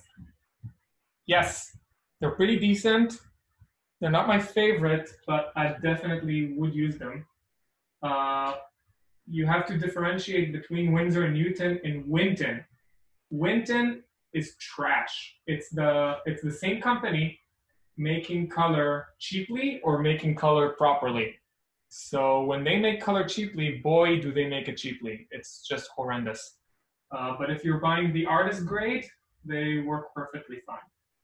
I have skepticism with that company because some of their stuff's a little inconsistent. Like I would use something for one year, then I would buy another tube and then it behaves differently. Like, I don't know, they're futzing with stuff in a way that's making me a little suspicious. So, but that's just my suspicious nature. I always think these companies are conspiring to not give me the paint I want.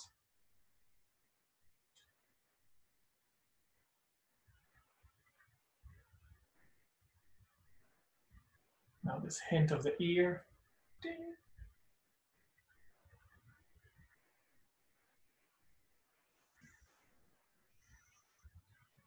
Whew, this is fun.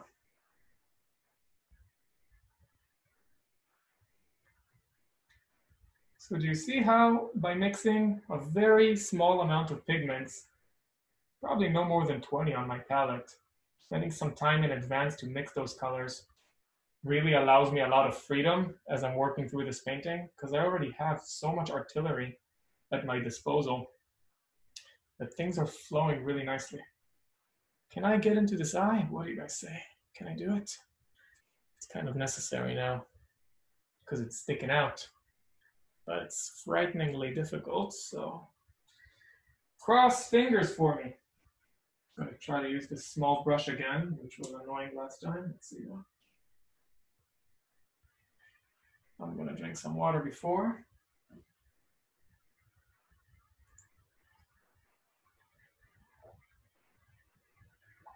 And remind me, friends, I'm liable to forget. It's going to happen.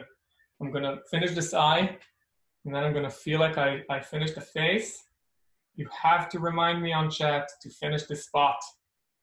See the spot of the neck, the light on the neck? Don't let me forget. I'm going to get upset and sad. You'll remind me, right? You're the best.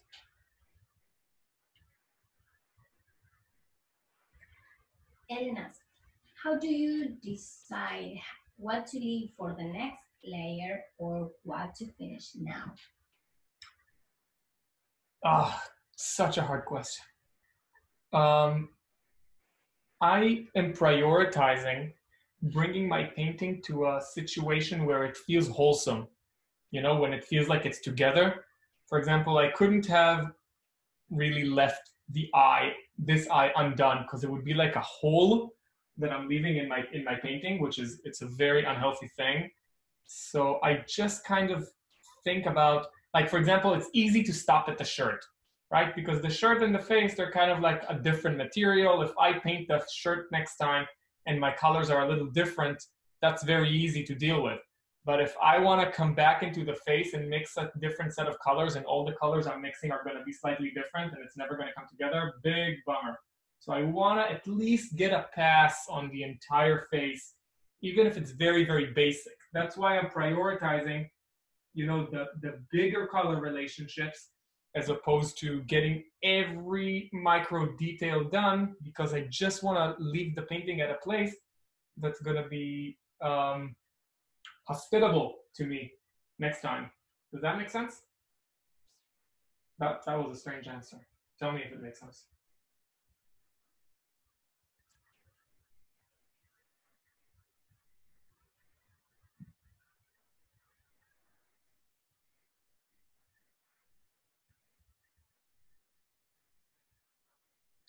No, great answer. Perfect. Yeah, I just don't want to leave holes, you know? Don't want to leave holes. Oh, there's orange in here. Ding, ding, ding.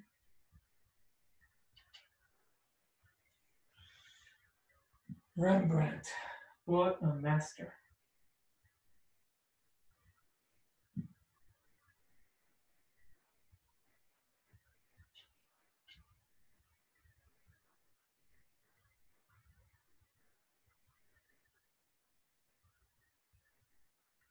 It's gonna be so fun when it dries, you guys. Oh man, that's gonna be great.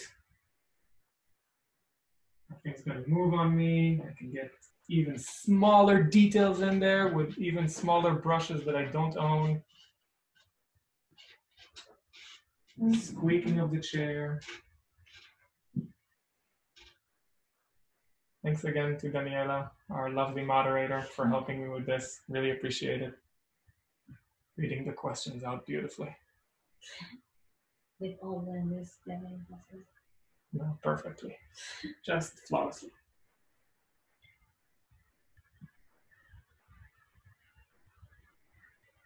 Trying to get the chroma of what's going on under the pupil, but because there's so much black in there, it's just super difficult. So that's something that is going to be so easy next layer, even though I feel like I just literally got it. Needs to have some brown around it. I'm being greedy. Yeah, so here the chroma is going to hell very quick. I have an accent too, forgive me. But once this is all dry, it's going to be way easier to deal with this.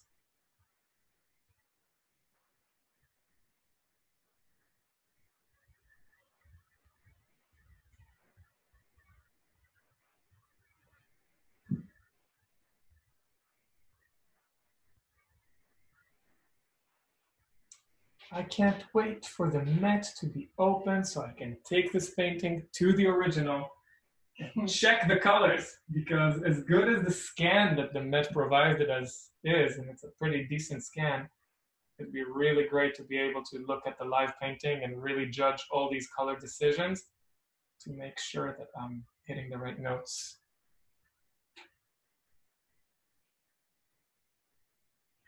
If some of my patrons are New York based, maybe we'll do a hangout where we meet at the Met together and check my colors and see how wrong I am.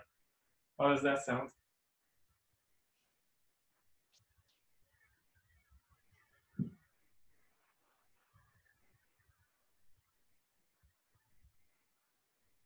Kate is asking, are you going to put in the large orange-red highlight on the right side down to his chest? This? Ah! No, I dropped my brush. Pardon the interruption. Wow, I really dropped it. Where did it go?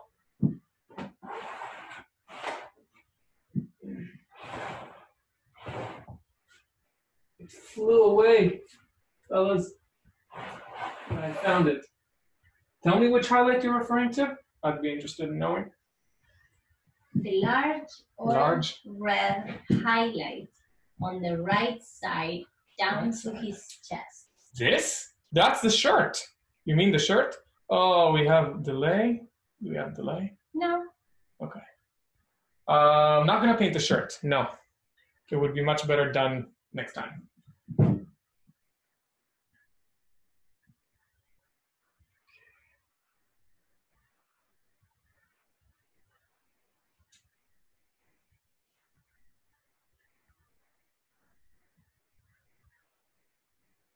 Saying that it's not the shirt, it's the bare chest. The bare chest, so it's this, right? That part. That I will surely do. And thanks for reminding me, because if I didn't do that, that would be really annoying to try to add next time, because this will be dry and I won't be able to. Oh, here's a great way to answer this question. Thank you for bringing this to my attention. So what would happen, let me pause and imagine a scenario where I didn't do this, right? And I come in next time and I'm trying to blend these two things together and make this edge soft. Impossible, right? Because this would be dry, this would be dry. I would put this here. I would want to make a nice edge between them, and I would be a very frustrated painter. So definitely very important to get this done when this is still wet.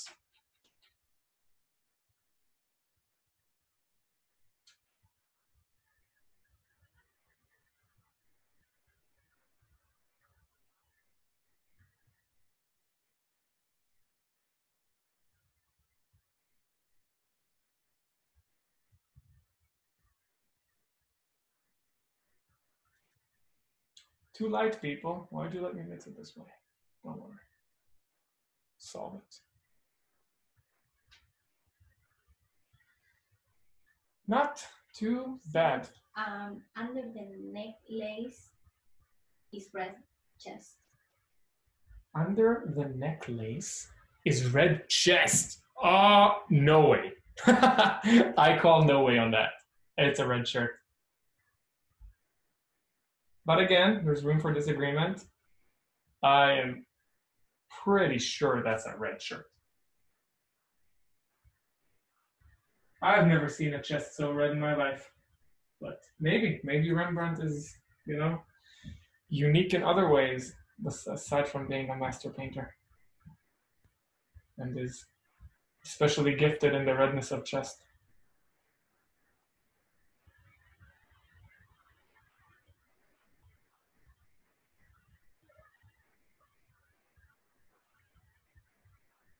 So you notice how the wash I put down on the shadow kind of works for most areas. I just had to put a few hints in there, here and there, and it kind of pulls it together in a very satisfactory way. So sometimes in the shadows, it's better to play it simple.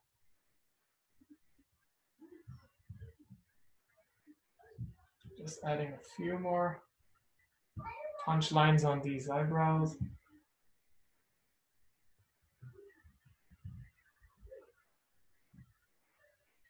She says it goes from his cheek down his neck under the necklace breath.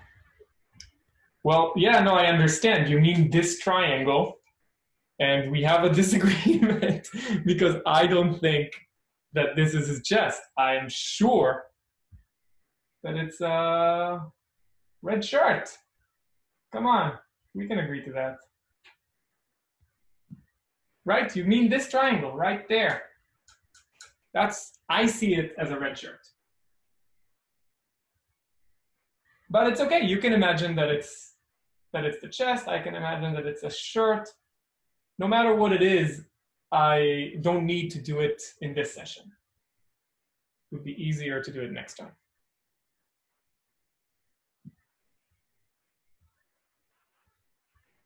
Because I have the necklace separating whatever this is and whatever this is. So I don't really need a soft edge in there. Helen says, I think she means the red starting on the right cheek.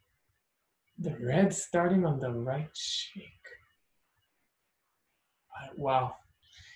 I'm sorry, people. I'm confused.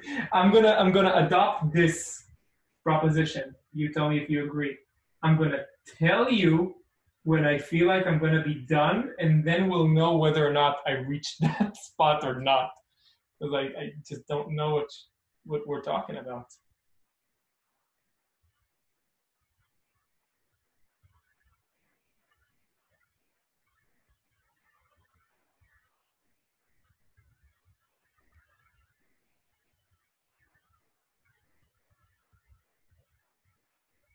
Again here, what a beautiful gray edge, huh? Gorgeous gray edge.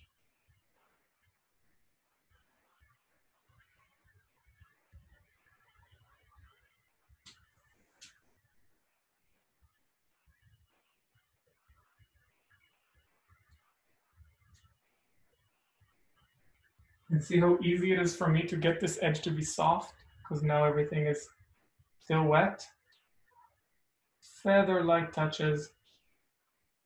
Get this edge to be very, very, very soft.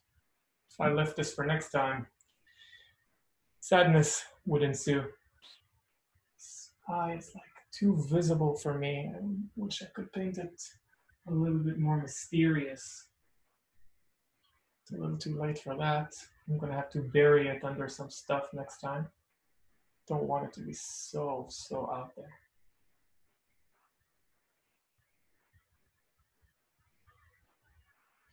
But overall, I think we did a pretty good job. What do you guys think?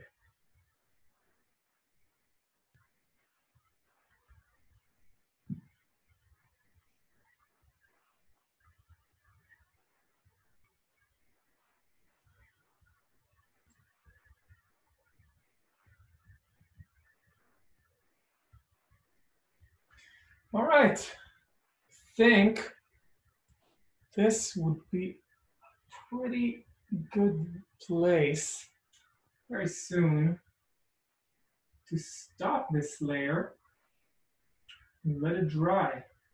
And next time, something super excited that I'm really waiting for is the hair. Oh, those beautiful curls. Next time we'll do this, and hopefully we'll also finish the outfit and the background. We might finish the whole first pass next time. So that's gonna be exciting. Let me know, does anybody have any last questions that they wanna get in? We're coming up on, oh, we are. We've been here for 2 hours. You people are awesome for staying with me this long. I really hope you enjoyed it. I kind of understand what you mean. You understand? So tell me. I just...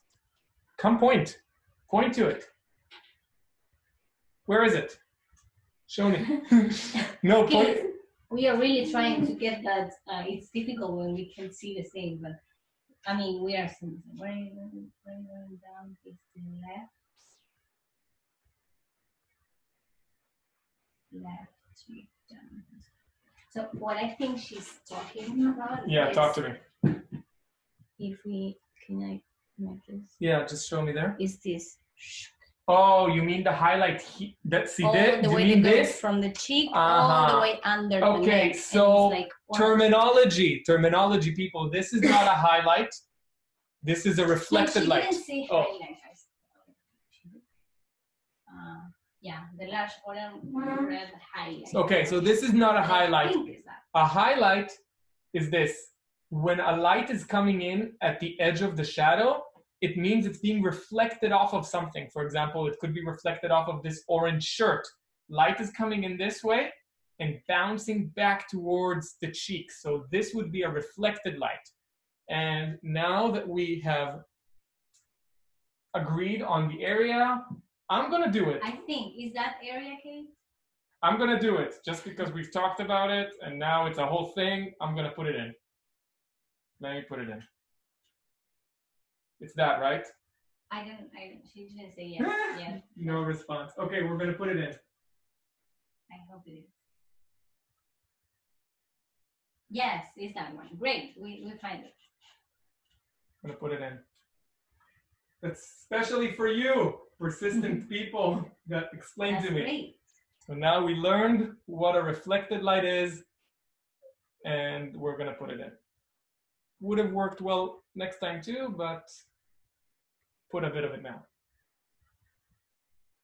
Very important when you're making these moves is not making it too light. These reflected lights are not super high value. They're quite dark. And what's gonna make it pop is if I get this area to be a little darker. So I'm gonna go there.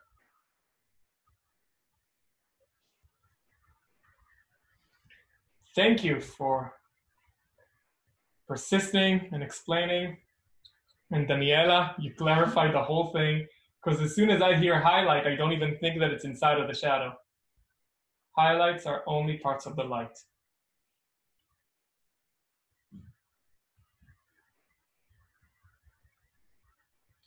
And that would require me to move this shadow a little bit more. Let me do that.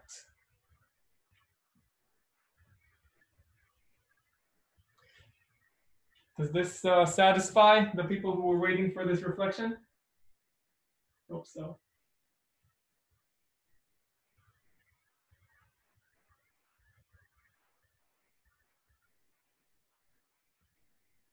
No answer. All right, yeah. Well, it satisfies me. I'm pretty happy with where it is. So, as I was saying, next time, my plan is to get the hair and also get the outfit. So that's going to be super fun. And just kind of, as I was pointing to that, I ruined the nose. Let me fix it a bit. You have to remember to show it closer. Oh, right. Show a close-up. Thank you, Daniela, for reminding me as I'm ruining the nose.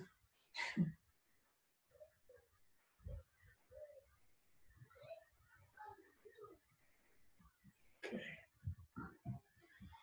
I think it's this area of the nose that needs treatment, right? top needs to come in just a little bit more.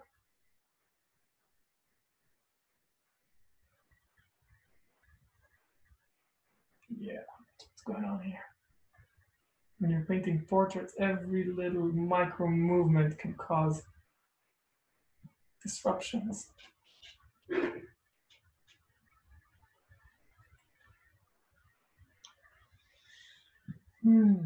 Hard to finish.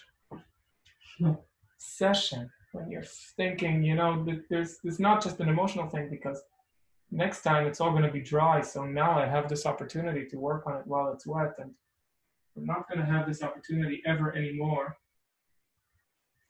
So we're going a little over 2 hours. Sorry, Daniela. I know there's other stuff on the agenda. But thank you for hanging out with us and with Rembrandt this Sunday afternoon. Yeah, I feel like that's a pretty good place. I've said this before. Sweetie, that's making a sound.